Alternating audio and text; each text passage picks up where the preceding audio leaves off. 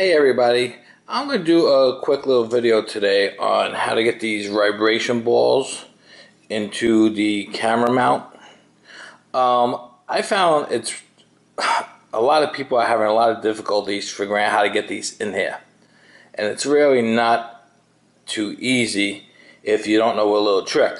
So what I'm going to do is I'm going to show you quickly with the vibration ball, the mount, and but then I'm just going to use some wire just for this video. I used wire, I used fishing line, I used a couple of things. But I'm going to show you the most simplest way you can mount these without having any issues. First thing I like to do is to kind of get the wire through the hole that I have to go through.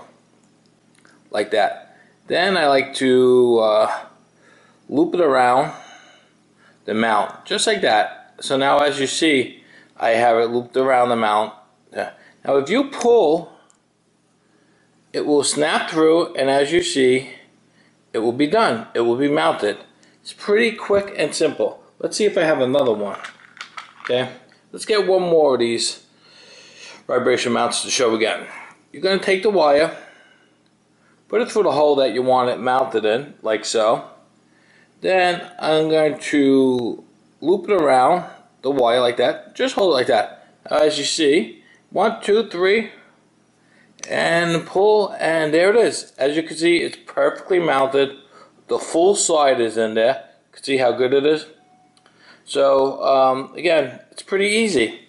And again, if you have any questions, please let me know. I'm more than willing to help you guys. But that's a quick and easy way on how to mount the vibration mounts or balls, whatever you want to call them.